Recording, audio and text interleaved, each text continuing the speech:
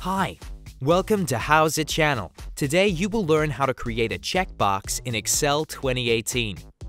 Let's go. First, you need to open Excel or the Excel file you want to work with. There is a menu bar at the top of your app.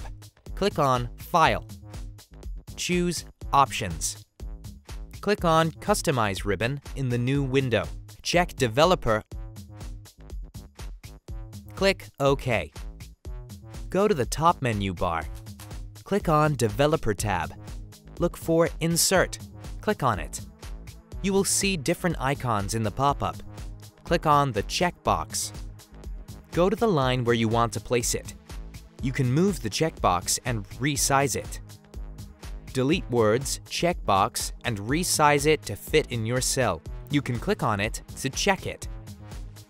Let's put one more checkbox. Click on Insert. Click on the checkbox. Go to the line where you want to place it. You can move the checkbox or resize it. Delete words, checkbox 2, and resize it to fit in your cell.